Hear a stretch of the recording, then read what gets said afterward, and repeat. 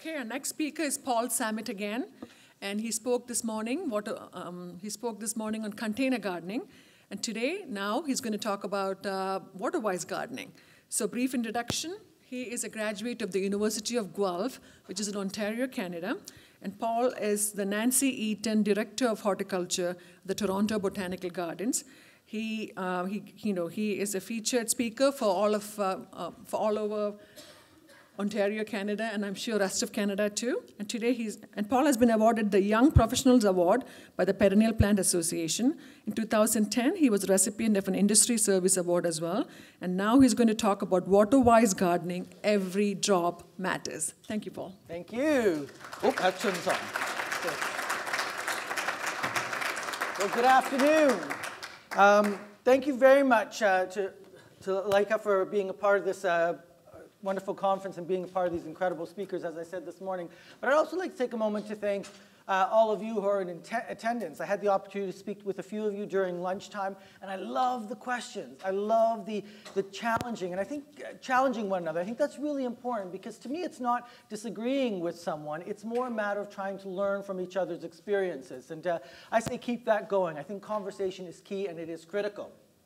So this afternoon, I'm going to be speaking to you about water-wise gardening. And water is a very, very precious resource.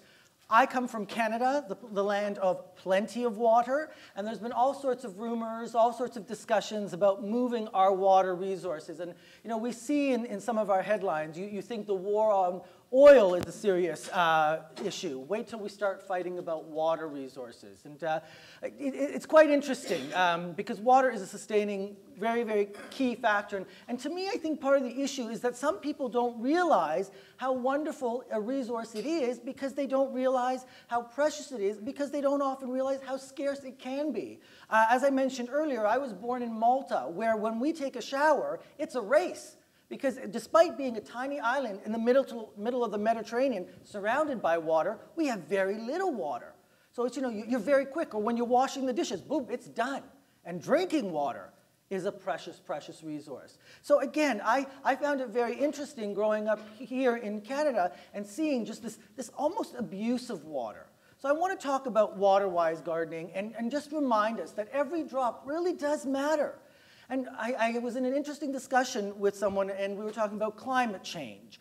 And, and the world is getting warmer, and there's less and less water. If you compare from season to season, and I'm a person of science, so I see all these headlines, but I want to see the science to prove it. And there's some valid, interesting science that talks about the change that's happening is part of the world's cycle, as opposed to because of man. And so that's quite interesting. But what the discussion I had with individuals was, 2 summers ago, we had one of our hottest, driest summers. And last summer was a summer of plenty. The mushrooms were happy and things were fantastic. And I'm so excited that we didn't even have to turn on our irrigation system at the Toronto Botanical Garden till the end of June. And thank goodness, because it was broken and I didn't have the money to fix it. So moving on.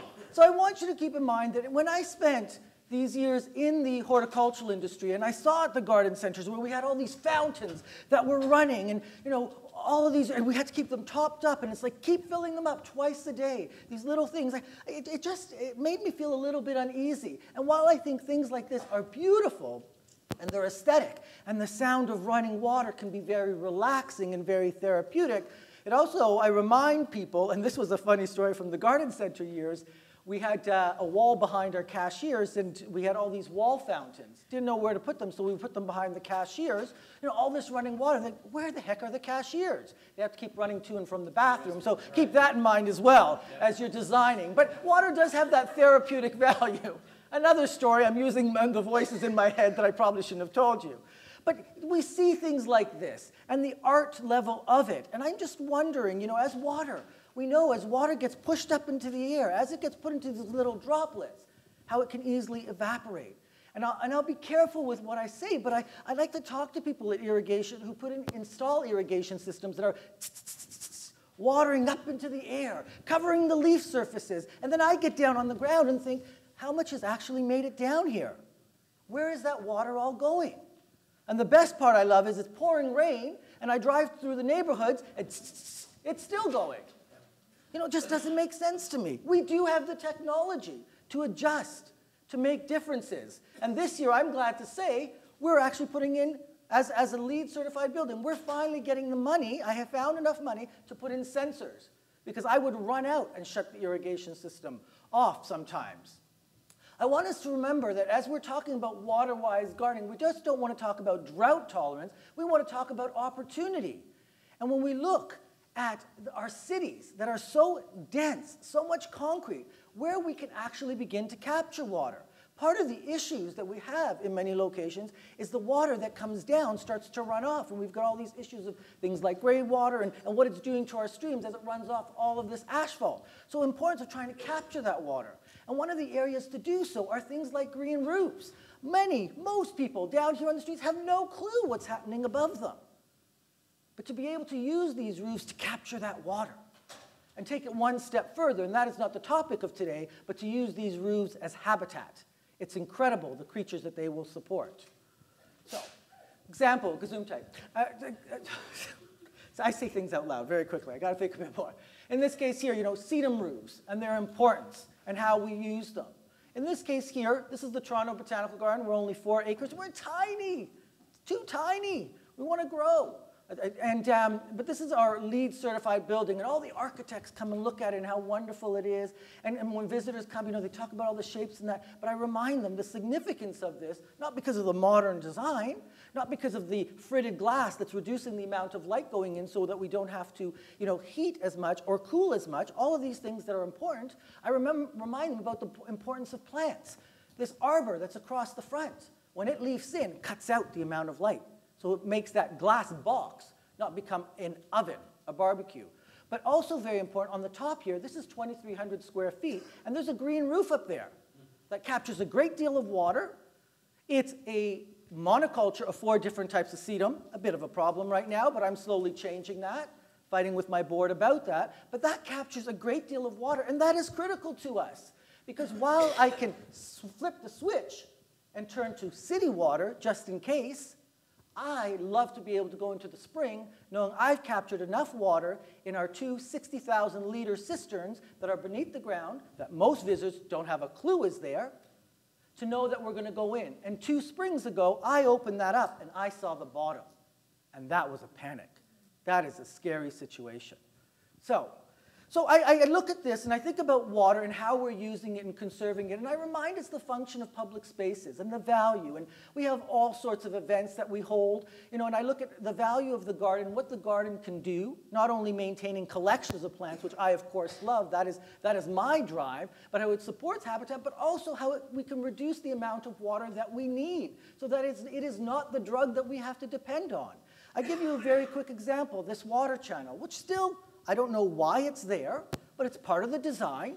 And all the brides take their pictures beside it because there's the running water. So as a non-for-profit, we have to have things that people want to rent. So we charge them for that. I wish I could get a quarter for every public person that takes a picture with this waterfall. I'd be able to buy more red buds. But the point here, when I first arrived, this was filled 18 inches deep with water. It has to be filled with city water because there's a chance someone might reach over and drink some of it.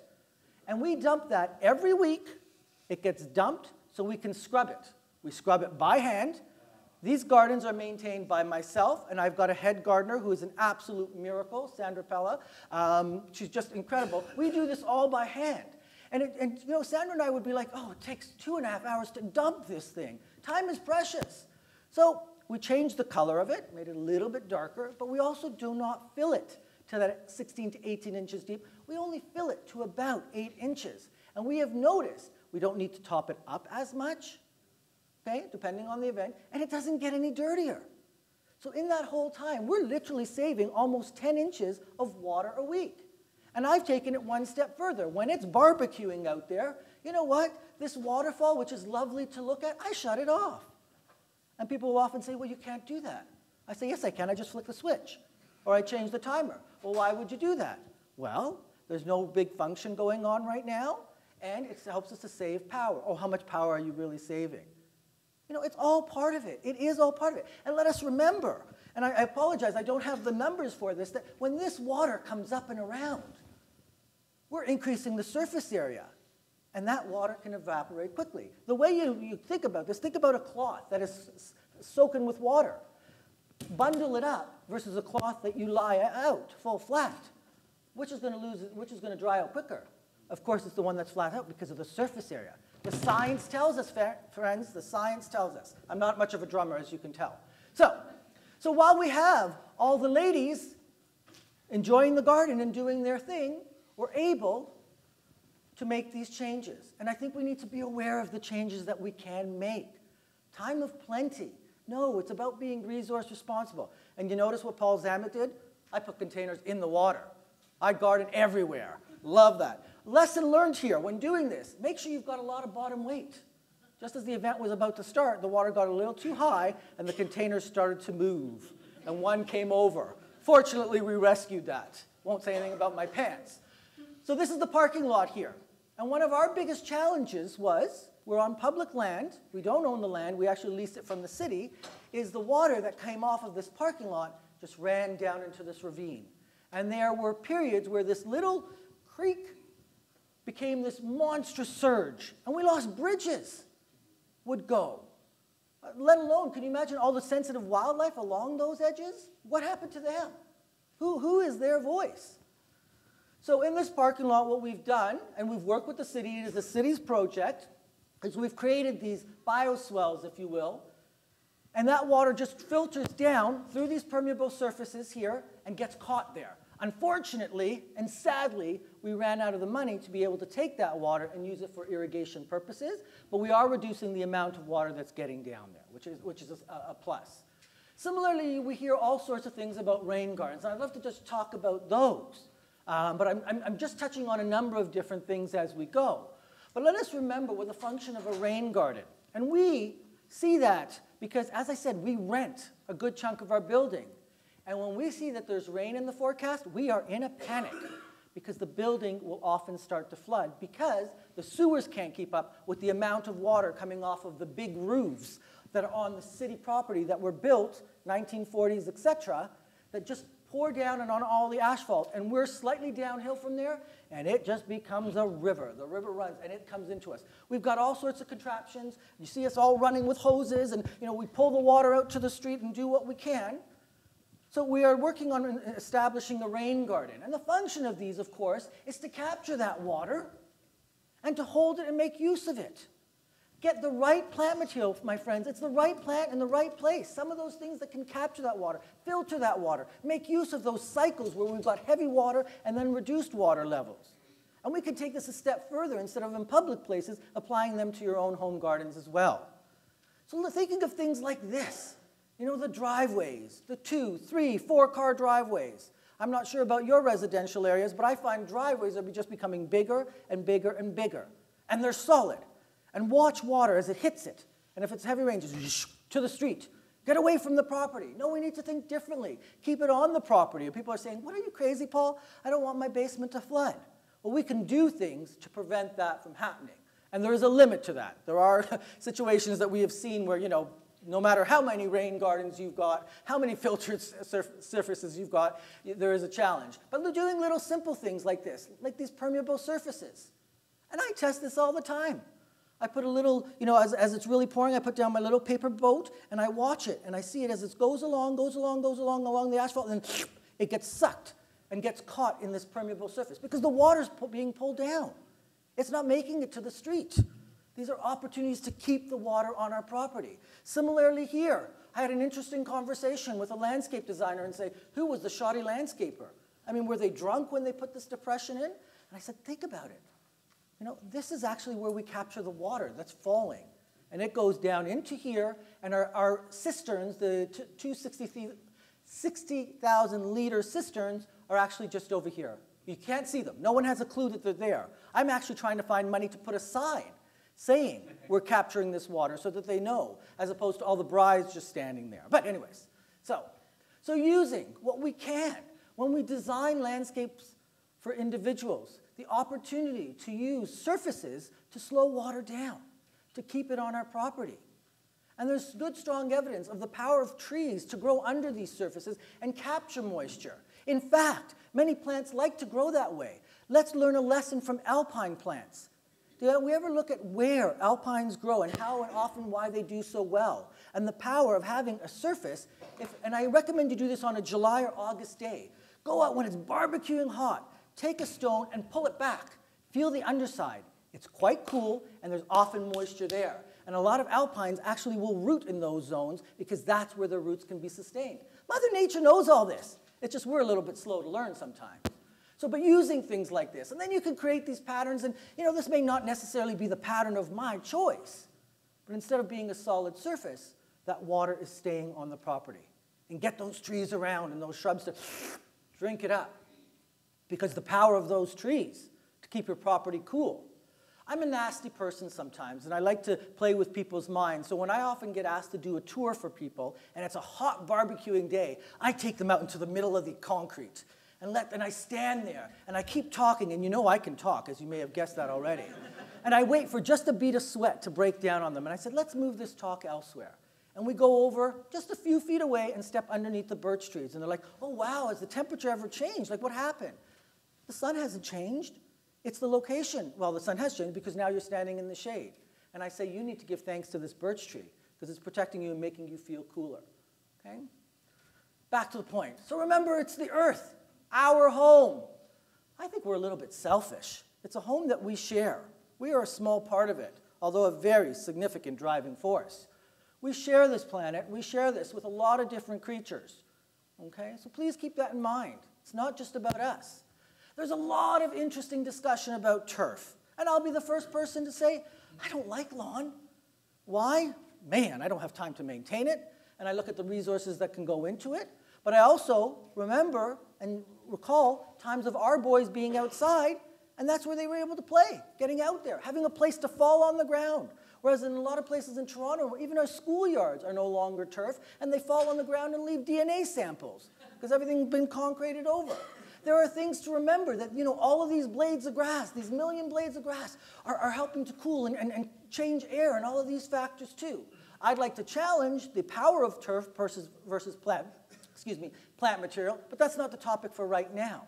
What I remind us, even in these cases, turf, that it's okay if it goes a little bit brown. Brown's a color. It doesn't always have to be kept perfectly clean. Perfectly green, not clean. Well, clean too. Okay? So we don't have to use all that irrigation. And I love to talk to people at golf courses all the time. And for us in Canada, the golf courses seem to be exempt of all of these rules, particularly during our water bans. But I remind people that in the case of turf, look for turf selections that are more drought tolerant. There are many that are out there. Some that can go brown and then come right back, perfectly fine. Or take these areas and look at them as opportunities to incorporate things like, I like to incorporate clover into turf areas. Because A, it helps to keep it green. My parents were fanatical about keeping the lawn green. I couldn't keep up. So I sowed clover in it.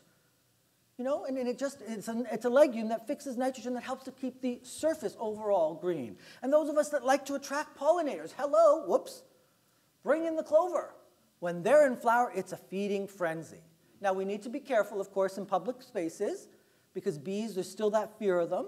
And when clover is in flower, it's an activity. You don't want to run through barefoot. So what we've done is we've taken areas at the Toronto Botanical Garden and areas that are kind of secluded that have these green patches, and they're being seeded with clover. And the city doesn't know I'm doing it. Anyways, we keep going. So this is our house, where in 1985, this is what we had, scallop stones, etc., all this kind of fun stuff, lots and lots of turf. Well, that has changed considerably as our boys got older, a little bit stronger. And my wife and I had a more and more serious addiction to plant material. We looked at the front lawn as possibilities. Because guess what? The back was full. The sides are full. So we dug out all the turf.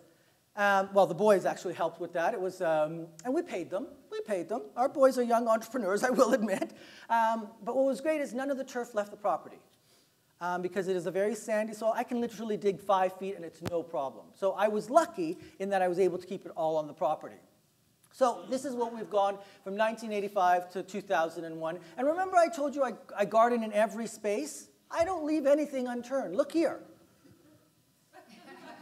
When I used to be at the garden center, I wanted to have this article about gardening in your cracks and crevices.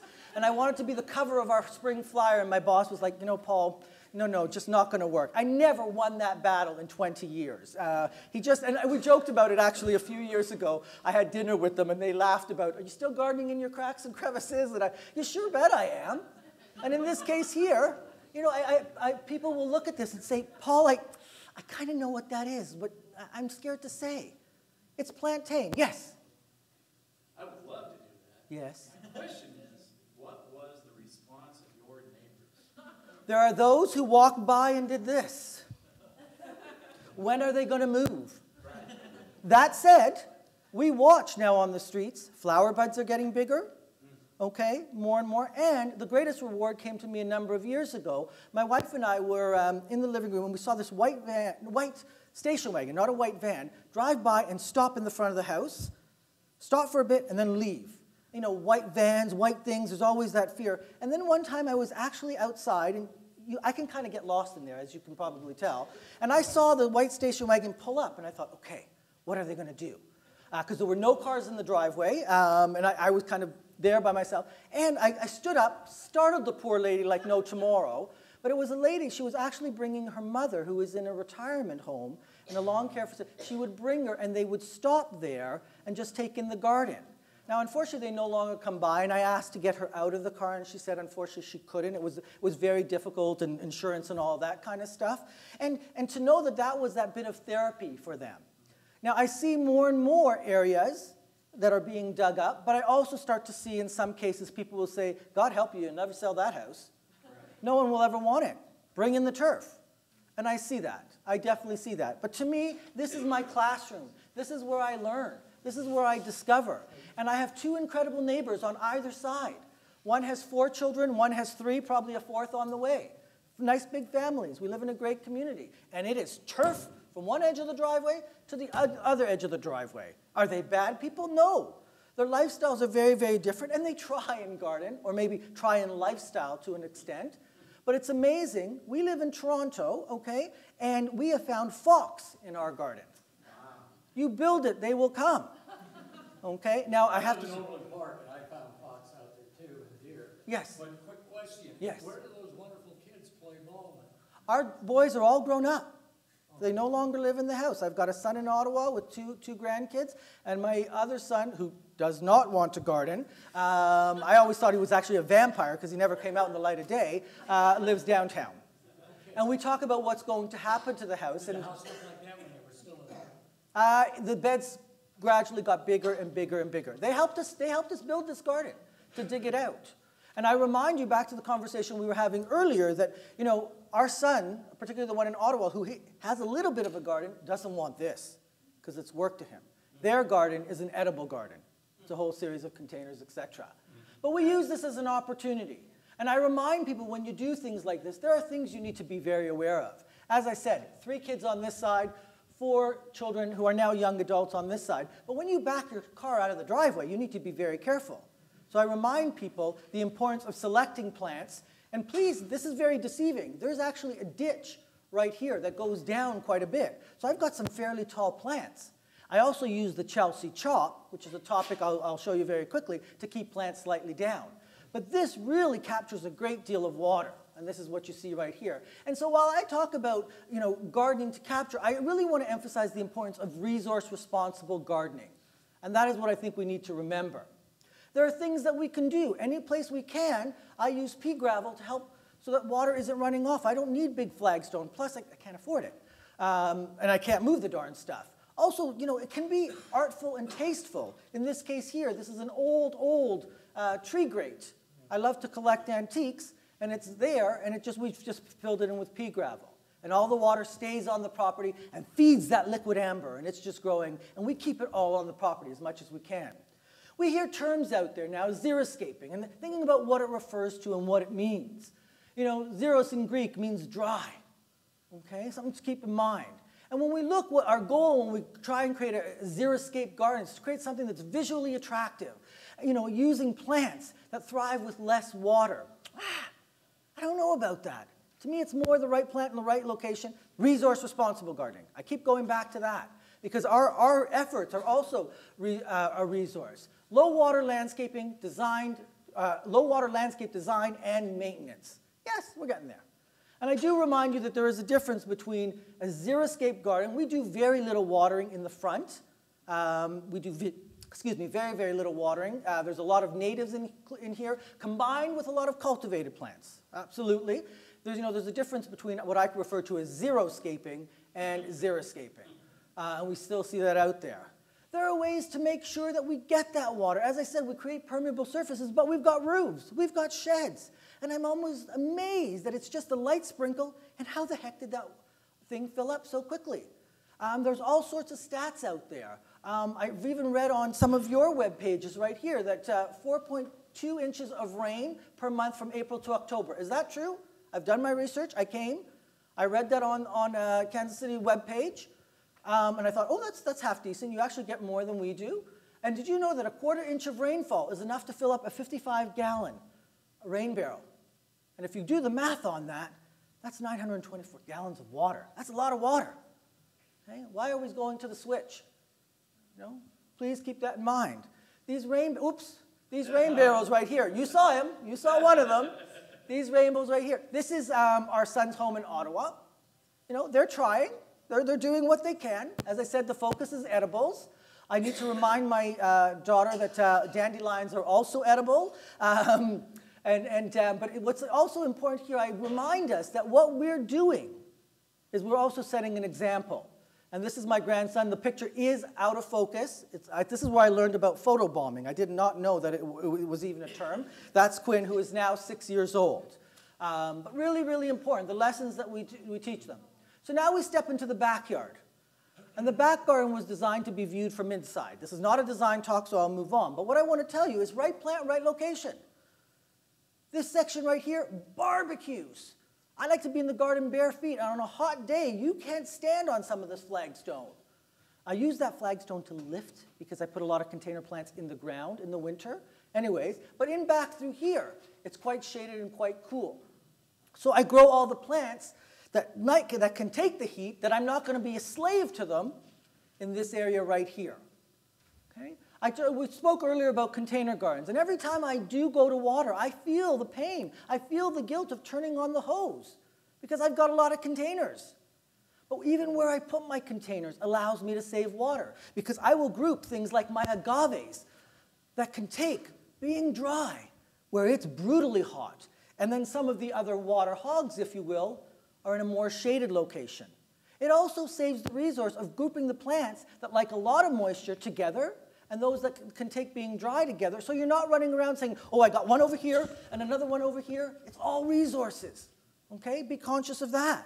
And I did kind of hint to the fact earlier with that impromptu presentation that there are tools that are out there that help us save water or keep things more wet. I don't think that's necessarily saving water, and I don't always think that's a good thing. I'm going to move on there. So in the case of succulents, I love succulents. And I'm going to tell you something here. I feel guilty about this. This was during the tour, July long weekend for us. Everyone's taking pictures of these, and I thought, oh my God, I hope they don't look too closely. None of these were planted. These are simply root balls because I have a technique of overwintering succulents. I rip apart planters, and I don't plant them for winter. I just overwinter them, a lot of them bare root in big trays. Topic for another day. But what I do here is they're just on layers of gravel. And if you were listening this morning, you know that there are drainage holes in these. I just used the gravel as filler in these containers here, and they weren't planted. So from the end of May till the start of July, very warm conditions, they were not planted. Now, sorry? Do you know all the plants you have in your garden? Do I know all of the plants? I sure hope I do, yes. Most of them, I would say 99.9%, yeah. I have another question now. What Yes. do you do for the wild grasses like king grass? You're saying king grass. I mean, that's a common name that I'm not familiar with. Does anyone have a Latin name for it? Sorry, crabgrass? Okay, I don't have a challenge in that case because I've dug out most of the area where it can grow. Where I do get crabgrass is along the edge by my neighbor's side who has the turf. And there I just remind them it's an annual grass. If you're not going to be pulling it, let's not be treating it. Let's just get the seed heads off. And I've watched over a few years by just preventing crabgrass from going to seed, you're killing the population because it's an annual. And the way it perpetuates is by dropping its seed. So don't let it seed. And you're cutting on the future generations. And the crabgrass is disappearing from that space. So, you're welcome. I want to highlight just a couple of plants that are water conservers. In this case here, euphorbia, sticks on fire. Wonderful succulent that just is amazing. Can take being extremely, extremely dry. And in this case here, from a design standpoint, note how we're echoing and repeating it. You'll see the watering can there. I also fill watering cans and do leave them in locations for those emergency waters. And people say, oh my gosh, you leave standing water. What about the mosquitoes? We never have that problem because we end up using that water quite quickly, and then I go back to the rain barrel. So, learn to work with plant material right place. In this case here, succulents, we'll talk about them just a little bit longer. I mean, it's a very tempting and addictive group of plants. In the world of echeveras, I could talk all afternoon about them. I collect echeveras. There's all different selections, all different forms. But here's a case in point where I want to emphasize, and I kind of hinted about this earlier, you know, in locations where things consume a lot of water, where we are slaves to them, why not take plant material that can take hot, dry locations, and in this case here, use succulents in hanging baskets. Okay? Now, I did not do this. This is not my design. I would have done it very differently, but I thought it was quite creative. Okay? I just would have filled in those gaps. This is a picture I showed you earlier. Okay? Hot, dry locations, and can take the cold. You know, right plant, right location. And I don't have to worry at work. Oh my gosh, are they all going to be okay when I get home? Using our water resources. And when we look at succulents, we are seeing that revival of even some of the most common. What people say, oh, grandma's plants, house leeks, or hens and chicks. We're seeing that huge revival. And this just group alone, the selections that are in there, the beautiful art forms. I personally think we need to evaluate sempervivums, the hardy hens and chicks, for their spring color and their fall color. Have you ever stopped and looked at sempervivums to see them change color through the seasons? Do you know that they change color through the seasons? Most people tell me you've got too much time on your hands if you sit there and watch plants. But it's true, they're quite magical. But I want to show you in this case being water-wise and design conscious. Because some people will say, oh, but if you're doing that, you lose the aesthetic value. No, you don't. Let's bring them together. Let's learn to combine things. So in this case here, taking things like the hens and chicks, see how we've got the spiral form on them? See how it's echoed in the design with the spiral planter, the spiral stone? Look at the surface around it, like radiating like the sun, to capture that water that misses it, that goes down and filters into the ground. This is not in my garden. This is at Sissinghurst in the UK, but I thought it was absolute, absolute brilliance. Okay? Know to find the plant for the right location. If we're talking about being water-wise, we don't want to put in plants that consume all our resources. One of the things that we really need to be aware of is the resource of the ground that we're working with. And personally, having spent a lot of years in the industry, and particularly at the garden center, we spend too much time worrying about feeding our plants. If you're growing plants in the ground, you do not feed the plants, my friends. You feed the ground. Get that organic matter in there. It's very, very important.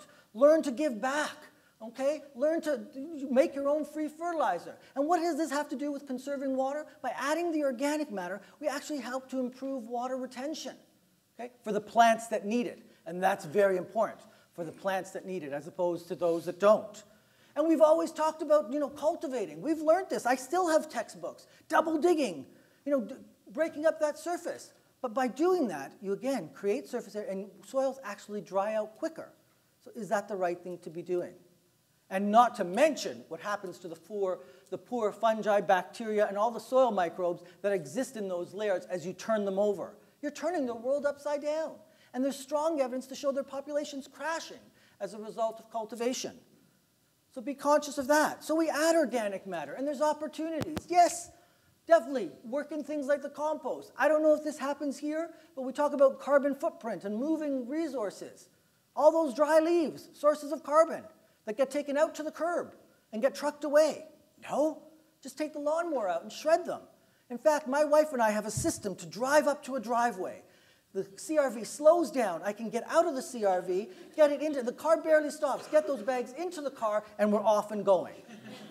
System works perfectly. We've gotten caught a few times. What are you doing? We're taking your leaves. Why are you taking your leaves? Because you've got a beautiful oak tree. How many do you want? I've got neighbors that now bring me bags of leaves. So the problem is, sometimes I get up in the morning and think, uh-oh, Uli, I can't get out of the driveway because there's so many leaves down there. But it's a powerful thing. And I wish, the only thing I wish is that I didn't have to use the gas lawnmower, which is the only time that I use it in the fall. Yes? When you whip the leaves, do you immediately use your blades to mulch them and lay them on the ground? What I do is I take them into the backyard on my little piece of lawn. I shred them with the lawnmower. Usually I check to see how moist they are. I like them to be a little bit dry. And then I take them out of there and I rebag them in plastic. Oh, I know. This guy from Canada. And why I do that in the fall is they heat up and they begin to break down. And then I wait as the ground is beginning to freeze and there's some resistance. That's when I spread them. It's one of the greatest joys I have, being out there spreading leaves. My boys say I should get out more, but hey. But I love the power of that because I'm thinking about, I don't feed the garden. Sorry, I don't feed the plants in the garden. I'm feeding the worms. And when I go out in April, and I go out there on a rainy day, and in the middle of the night, I can hear the symphony of worms. They're not singing, of course. They're rustling through the leaves. And I can put down a 2 to 3 inch layer of leaves in the fall, which are gone by the start of June the next year. Do you know how many bags of leaves that means that have not left the property? Plus bringing to us the truck that doesn't have to pick them up. And this, by the way, is Lazula, one of the best perennials for dry shaded locations. This grows in an area where you go to stick the shovel in and it comes back at you. Brutal. Another wonderful plant for dry shaded locations is epimediums. The key, of course, is get them established. I mean, we are cold. We are cold up there in Toronto. But the key is to get them established. And personally, I love epimediums because of that foliage. Hello. The flowers, yeah, they're pretty. Move on. Look at the foliage. And how once they become established, they don't need much moisture. The other thing that we do need to keep in mind, please, is I'm on till 3 o'clock, right? I have the fear. No, I have the fear. We've got lots of time. But I had the fear of being 11:35. I thought, man, I've gone over. That was this morning's talk. Okay. Moving on. See, that's how I keep time, if you haven't noticed. So the other thing that I remind people is when we are watering, get water where it's needed. Deliver it where it needs to be. This general broadcast, this general throw it out there and pray that it makes it to the location, that's not responsible. Okay? It's not right.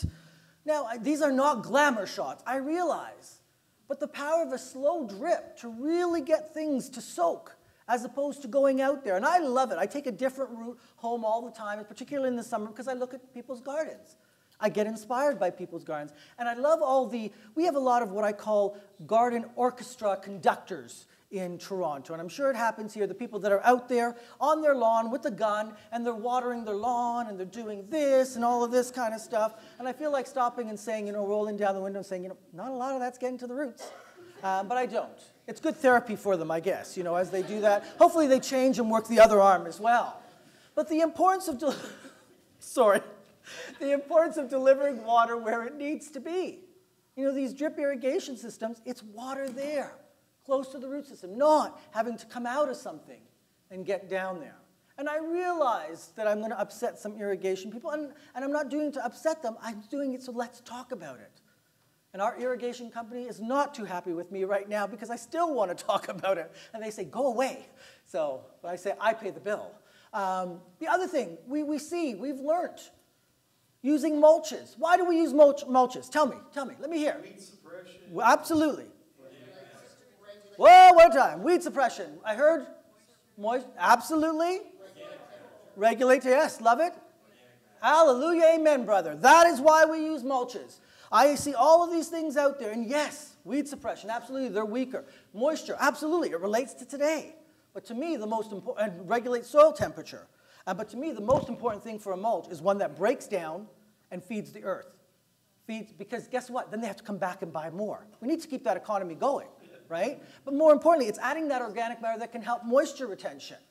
And that's really, really cool. And yeah, I agree, the few weeds that do grow, then they're easier to pull out and it's not so hard on you. I'm telling you, one of the best things I love to do is get one of those weeds that will not come out and I start digging for it. Because you're coming out. It's my therapy. Not everyone's the same. But then we see things like this. And I'm all for, I was talking to a supplier, yeah, this is a great new mulch. It's coated. It doesn't break down, lasts 10 years. Are we connecting on the same level? I'm not saying they're a bad person, but are we connecting on the same level? I mean, there's a mulch out there to match any Martha Stewart color right now. And I'm a fan of Martha. I think she's done wonders for the industry. You know, it's these ideas, and I think, no, let's get it right. And then I see this design. Oh, I know, that gasp.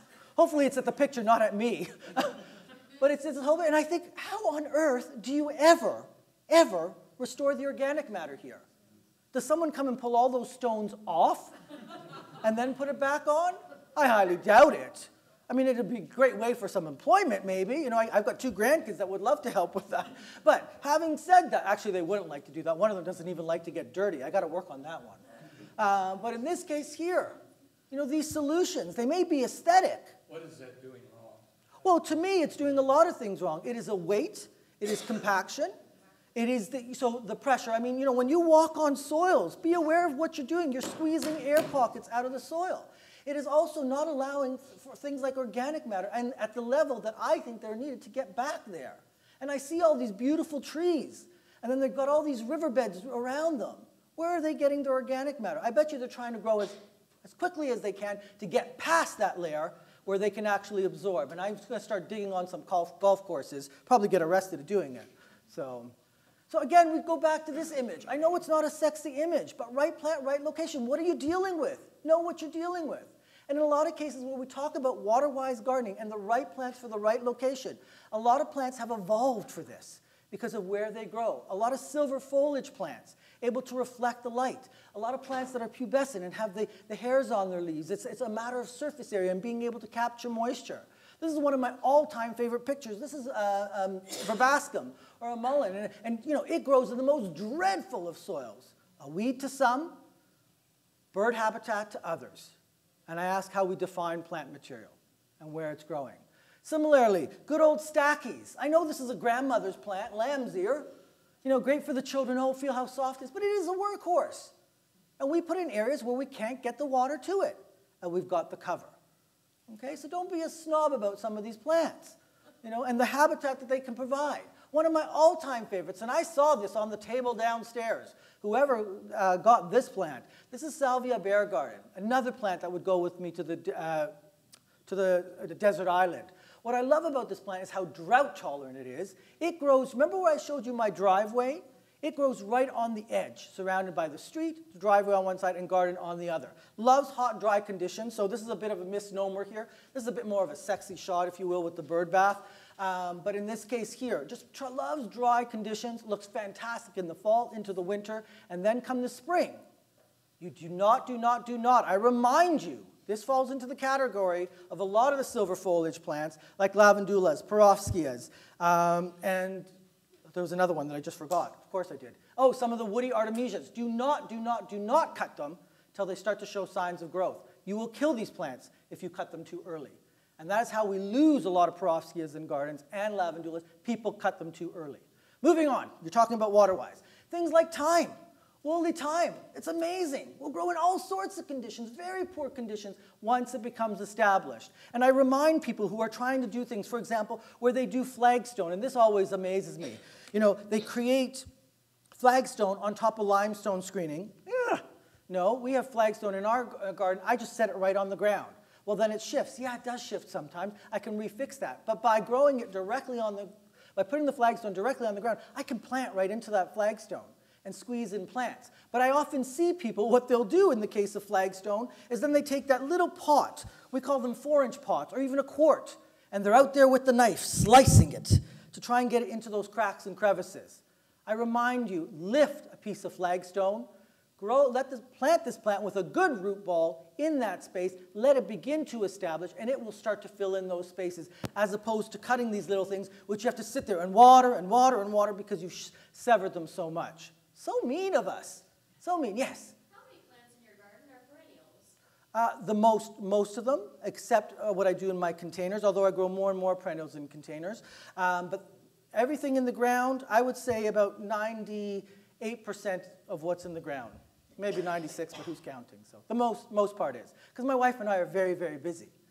So you see this garden. That's a good question. So, Why did you ask what was on your mind? Oh, I was thinking that I'm trying to make my garden a full perennial garden. My mom keeps saying it can't be done, but obviously it can. oh, let me talk to your mother. Let me take her out to lunch. But this is the opportunity we take to people, because I suspect your mother, like our son, says, you know, you become a slave to the garden. No, select the right location. A lot of these plants, you know, and I have issue with this whole nonsense. And any of you that are promoting no maintenance gardening, stop it. No maintenance gardening? Oh my gosh, these plants are alive. Are you no maintenance? I know I certainly ain't. So moving on. But in this case here, I'm even forgetting what my topic is now. But in this case here, we show this example, and I remind you about the resources. So the thyme is very drought tolerant, can grow in pretty brutal conditions, okay, filling in the cracks and crevices, so making Paul happy because we're squeezing plants in, and in this case, inviting the pollinators in. And that's one thing I will warn you about things like thyme. When they are in flower, it is a hub of bees. So this is when I don't necessarily walk barefoot in the garden. I'm not too fond of bee stings. So, and our son is actually allergic, so we have to be a little bit careful. But in this case here, that foot traffic. And there's been all sorts of discussion about steppable plants and under a foot. And I know Frances Hopkins quite well. And I remember when she started to introduce the plants, I thought, hey, Frances, let's be nice to our plants. You know, she'd do these demonstrations of jumping on them. It's like, come on, remember that. So another example, lavender. Personally, I think we lose more lavender in the garden because we plant it in soils that are too rich. We water too much. If you ever see where lavender is growing and doing really well, it is brutal conditions. Brutal, dry conditions. And if it is too rich, what I find is lavender grows and begins to crack. It begins to open up. It's just growing too much. Okay? Right plant, right location. Cut back on the water. Skip this plant. Okay? And then the right partners. The ornamental grasses, so key, so important. This is a topic all unto itself, but ornamental grasses, once they become established, what are they tolerant of? Very dry conditions. Now, I realize where I'm speaking, and we have issues too, and there's this whole movement of be careful with certain ornamental grasses, some of them being invasive, things like miscanthus, imperata. I tell you, for us, as an example, imperata is not a problem at all because it never has the opportunity to seed. Our season is not long enough. Similarly, a lot of the miscanthus are not a problem for us because our season is not long enough. In fact, I love many miscanthus. But I remind people about the importance of grasses and knowing what the grass is. Okay? I have still gone to the garden centers, and shame on them, and seen Pennisetum setaceum rubrum with a perennial tag on it. I don't know about in Kansas, but in Toronto it sure isn't a perennial, and I know it ain't a perennial for you here either. Okay? Those are those generic labels that are often made to go all across the U.S. And then we're lucky to get the leftovers. They come up to Canada, those labels. I remember talking to John, who produces a lot of the labels, and he'll say, Paul, I have to print, I have to make it economical, so they get distributed across. So being aware of that. Also, doing your homework. I don't know if you have the experience with phalaris. Ribbon grass. If I was to plant this in this floor, by the time I finish my presentation in 20 minutes, it would be going out the door. Phalaris is a disaster. It is a nightmare. It's actually a lovely grass, but man, it motors. For us in Toronto, it has gotten into our ravines. It is a battle I believe we have lost. It is choking out a lot of our natives. It just motors. And sadly, in retail settings, it is still offered for sale. I pulled it many, many years ago, and designers would come in for it, and it has its place. It really does. Okay? Surrounded by concrete. And it can be a lovely plant. But if people wanted it, I would offer and interview them. And they'd be like, who do you think you are? I want to save you some time. And I want to save that garden as well. So being conscious of it. Speaking of grasses, fescue, some of the most drought tolerant of plants. Have you guys seen fescue beyond blue? Oh, you think fescues are blue? This one is plugged in. It just is a glowing, shimmering, beautiful silver blue. I saw it a few years ago at the Perennial Plant Association. And all you youngsters, if there's an organization to belong to, it has changed my world, that Perennial Plant Association. So be conscious of them. But fescue beyond blue, we're just trialing it right now. Stunning, beautiful blue color. I hope it has the drought tolerance of the other. But ask the question, what do I want? Do I want something that's 16 feet tall? This is Miscanthus giganteus. In a single season for us, we'll get 16 to 20 feet tall. It moves, even with our short season. It's a clumper, okay? But after 2 or 3 years, if you ever plan on getting it out of the ground, you need a backhoe. It's a bit of a monster. And I edit this plant. Every year, I cut out chunks of it. But I love to use it because it produces bamboo-like stems, which I use to make tomato cages. Topic for another day. I keep saying that. And then in this case here, using things like Calamagrostis. Again, beds that are not irrigated. So, keeping in mind, was there a question of miscanthus? Did I hear a question of miscanthus? No? Okay. Keeping in mind the plant partners, and I know Calamagrostis Carl Forster has almost been overused. I agree, and there are issues of rust. But it really is quite the performer. And when I look at Calamagrostis, I think of it from a design standpoint, how it gives that element, but I also think of it in terms of the water resources, because it can take very dry conditions. And if we learn to work with plants that like dry conditions, we can maximize. Issue with a lot of grasses in gardens come the spring, they don't look like much. They often look like kind of buns as we cut them down, and we wait for something to happen. Don't wait. Use that space. And in the case of ornamental grasses, we can bring in spring flowering bulbs and plant them around them. Because what do spring flowering bulbs, crocus, muscari, tulips, narcissus, what do they want in the summer months? Think about where they come from. They want to be hot, and they want to be dry, and they want to be underneath the ground. We lose a lot of bulbs in our perennial borders because we irrigate in the summer months, and they rot out. Okay? So it's really important. Think about where a lot of these come from. Places like Turkey, where it is hot barbecuing conditions, and they're sitting underneath the ground, just waiting. So why not combine that? And in the case of ornamental grasses, which leave a little bit to be admired in the spring, fill out that color around them. And things like crocus, which can take being very, very dry in the summer months, are magnets to things like pollinators, using that spot. Okay? Similarly, it's not all the same plant. So if we look at Calamagrostis eldorado right here, another beautiful Calamagrostis, not drought tolerant. This one is variegated and often turns an interesting shade of brown in a very hot, dry garden. You learn. You learn. And the lesson here is, just because it's Calamagrostis, is it one that's drought tolerant? So no. But this one here, woohoo! I love this one. This is Euphorbia polychroma. And oh yes, who said yes? Love this plant. I love the euphorbias. They're a very dangerous group of plants, quite addictive because of the different selections, etc. But in this case here, what I love about bonfires, I love when it comes into flower, I love the foliage, and I love when Mother Nature waters it. And people say, how did you get that water on yours? Not with the irrigation system. I did it with the watering can.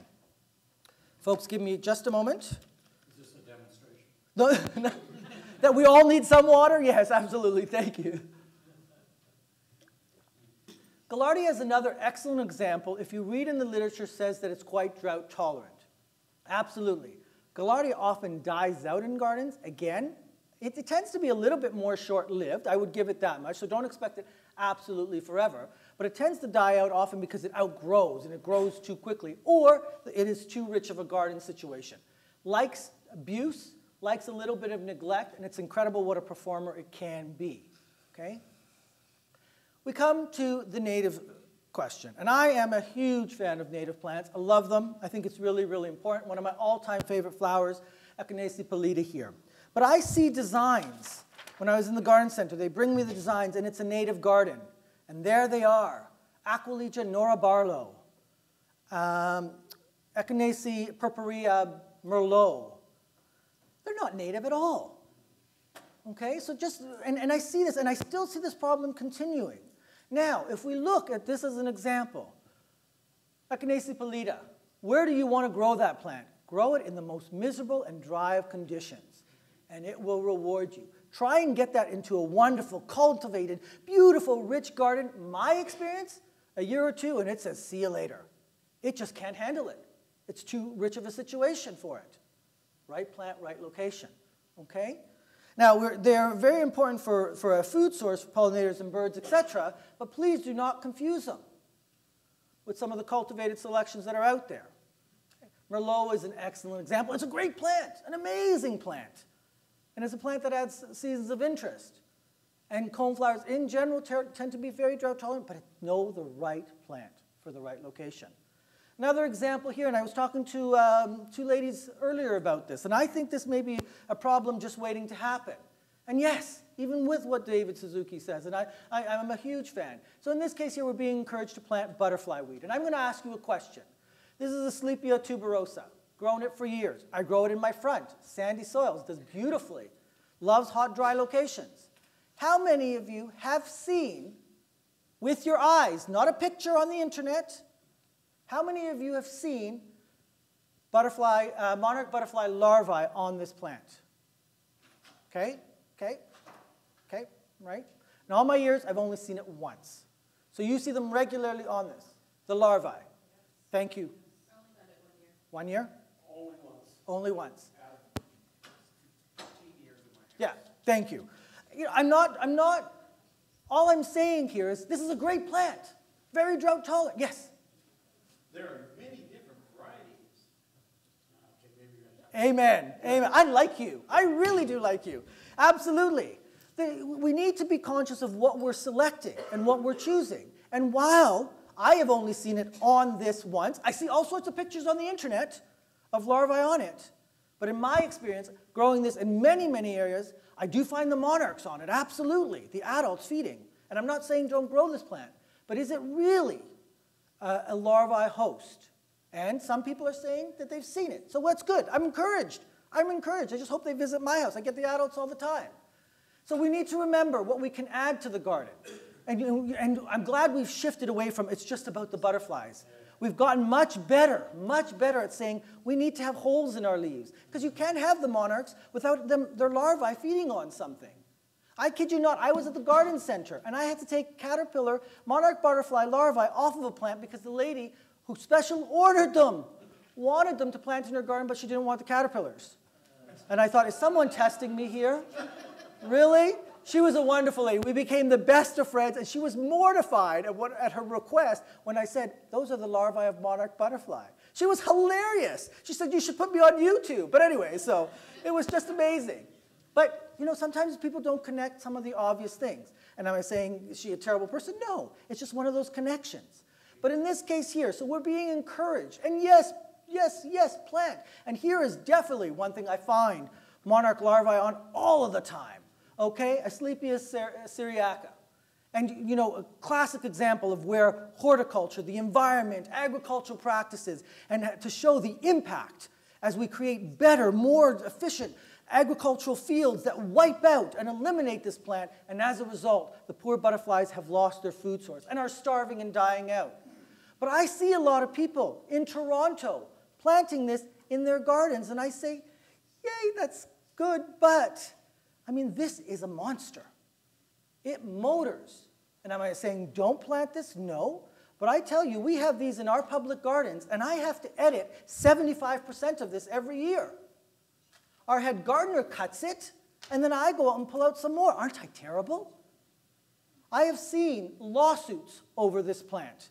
It was in a blue pot, very famous perennial company, got into a little courtyard in Toronto. And 2 years later, there was nothing left except a few junipers and asclepia. Okay? And I said, great, you created monarch butterfly habitat. Ooh, boy, did that not go over well. Okay? It was a number of years ago. Okay? I agree. We need to be aware. But my point here, my friends, is let's be conscious of what the plant is, where it's going to go. And talk about drought tolerance. Have you seen where this thing grows? I don't even know how it survives in such conditions. But it does. It's a product of the roadside. So, another native that's a magnet and very, very drought tolerant.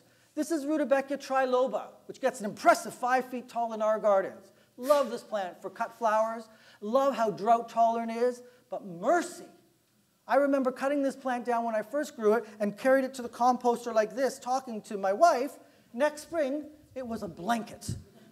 Again, a wonderful wildflower that I include in our garden, but I edit about 75% of it every year. I thin it out. Yes? There is a prairie version called a sweet white-eyed Susie. Mm-hmm. It will attract many more pollinators. Ooh, okay. It will be as impressive for you. Love it. See how we learn from each other? I'm a huge fan of Rudbeckias, and this is a new one called Prairie Glow, which I just love the color, and it just had masses of butterflies on it as well. But I do remind us that I'm seeing these camps. It's the wildflower purists and the horticulturalists that call it. No, come on, folks. We're in this industry together. Let's learn from each other. And there are amazing examples. For example, this is another native for us, Eryngium yuccifolium. It is an ugly duckling in a pot. It's a disaster. Do not invest in the stalks of this plant. I remember at the garden center, we had 20, came in June. By September, we had 18. I bought the 2 of them. It looked dreadful in a pot. as many unfortunate wildflowers do. They often don't look as finished product as so many of the other plants, which is a whole thing into itself. But talk about drought tolerance. And in this case, combined with another wonderful cultivar of Rudbeckia, Henry Eisler, which I think is a great, great plant. Okay? But there is room for both of them. Let us push and remind people, about hardiness. Opuntias, which are hardy to zone 2, many of them. We have native opuntias in our prairies. And people look at that and say, how do you bring that in for the winter? I don't. We don't. It's a health hazard to even move these things. But here's a wonderful plant, and I remind them, don't be scared of these big spikes that get into you. Yeah, they hurt, but you can see them and you can pull them out. It's the little tiny ones. Mercy. They get everywhere. So, and then they do flower for you, and they need drier and drier conditions. In fact, when you plant this plant, I remind people abuse is what it needs. And mound it. Mound the soil up and plant it at the top of the mound so that water tends to run away from it. Otherwise, it's prone to rotting, even if you're not watering it. Abuse. And then it rewards you with this wonderful fruit, okay, which is just magical. Then it turns into raisins and it's covered by snow. The world of sedums, that amazing group of succulent plants that absorb water and hold it in their leaves and release it when they don't need it. And the selection that it's out there, ideal for roofs, green roofs, ideal for all sorts of spaces. I show you sedum John Creech, one of my favorites, probably not one of the fanciest of all of them out there, but it does sporadically flower. It's not a heavy bloomer. But remember this picture? You saw it several times today. Here's sedum John Creech here, growing in this little stairwell here. I do very little to it. It occasionally gets a haircut depending on the growing season. Very, very low maintenance, but not no maintenance. I acknowledge that. Sedum Dragon's Blood Spurium. This is a curb. I mean, poor thing. Get back in the garden. You're going to get run over. Okay? Very, very drought tolerant. And then there's sedum Voodoo, which can easily grow from seed. Sedum Angelina, with its wonderful color. And it changes. Especially in drier soil conditions, it actually brings out better color on this plant. And I think it slows it down. Sedum Angelina is a bit of a rabbit in the garden. It tends to multiply. You need to remind it who's in charge or hit it with a shovel. And I love it in the winter. Then it gets covered by snow. But if we look at the tall border sedums, the selections, the choices, different colors, different foliage types, all those very drought tolerant once they become established. But I remind you that it's not just about the one plant. So when we're designing a garden, sedum Matrona, an excellent example, think about how we can bring out the texture and the form, combining it with, for example, things like Discampsia here, also quite drought tolerant.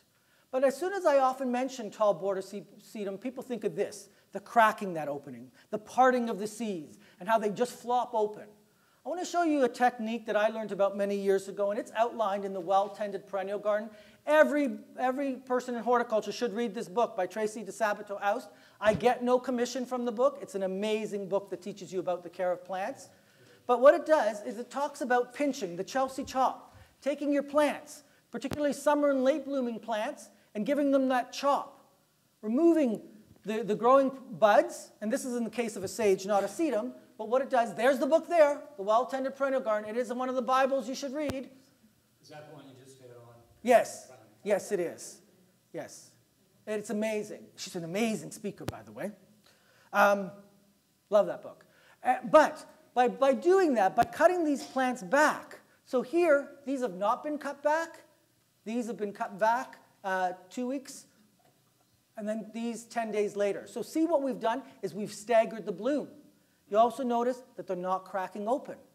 So what we can do is if you've got lots of one plant in the garden, you can extend the season of bloom from that.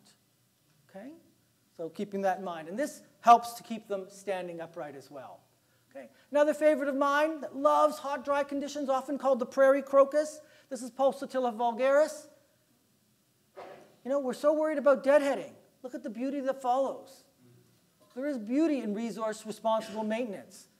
In the case of some annuals, and I realize, has Verbena bonariensis become a problem for you guys? Has it? No one's, yes, yes? Have it everywhere, yes. It is one of those ones that will self-seed itself. We need to be a little bit cautious of it. But talk about drought tolerance, talk about a workhorse. Other ones, I told you geraniums earlier. Here's a drought-tolerant geranium. I use it in containers all the time. And it attracts hummingbirds, but it cuts down on the water. Spireas. I could not stand spireas working in the garden center. After you load a truck with 300 of them, that's like another spirea. Workhorses, very resource responsible. Some of the other shrubs to consider. What about some of our native shrubs? At least our native shrub, the gray dogwood. So underused. Wet soils, dry soils, sun, shade. And it produces these wonderful berries. I love the spikes after it loses its berries, and I love the gray color that it develops. Phenomenal, phenomenal plant. Great for dry conditions. And let us not forget the evergreens. They are not foundation planting. Please do not plant within the 18 inches of your foundation. That is the no plant zone. That is extremely dry. But we look at the evergreens, and I remind people that once evergreens become established, most are extremely drought tolerant. Most can provide a lot of color. Okay? With the grasses, with things like sedums. Again, get the water to where they need it. Get them established. And they're quite drought tolerant. In this case here, I was called out to this project. The problem with these junipers, very drought tolerant, they were drowning. They were drowning. Do you know what these people paid for this landscape? All these junipers eventually had to come out. So. And then talk about wrong plant in the wrong location, this miscanthus. Do you know they pay someone once a week to come in and cut this miscanthus? So, because it cuts them. Now that's just good employment sources. It is, I agree with you, absolutely. Find the positive in it. I like that. One to touch on Yeah. is at the Arboretum, Overpark Arboretum, I worry a lot about the herb garden. Mm-hmm. And we do get monarchs in it. Yes. But the milkweed is something I'm not sure that we've made use of. There's a huge, around. for us, there's a huge campaign to get it planted. Huge. And what I love about it is, if you look at the people who are asking, it's, and don't take this the wrong way, there are the grandmothers who are asking about it, and then there are the youngsters. It's caught on. It's been in all the newspapers. Everyone's hearing about it. And it's great getting people to want to garden. And I think that this whole push of water resource responsible gardening is going to cause us to see a resurgence in the popularity of junipers. I know people can't stand them, or they haven't for years, but a lot of the ground-covered junipers are extremely drought-tolerant and quite beautiful for their color. Icy blue, blue rug. So what I want to emphasize here is when we think about global change and what is happening and the fluctuations, it's not a matter of it being dry or being wet, my friends. Let us make sure that we're water-wise. Let us make sure that we're resource-responsible. And as we do that, we will be earth-wise. We will be water-wise. We will also be time-wise, which is very, very key. So, just a reminder that yes, as we're water-wise gardening, that every drop matters. Be sure to deliver it where it's needed. Thank you very much.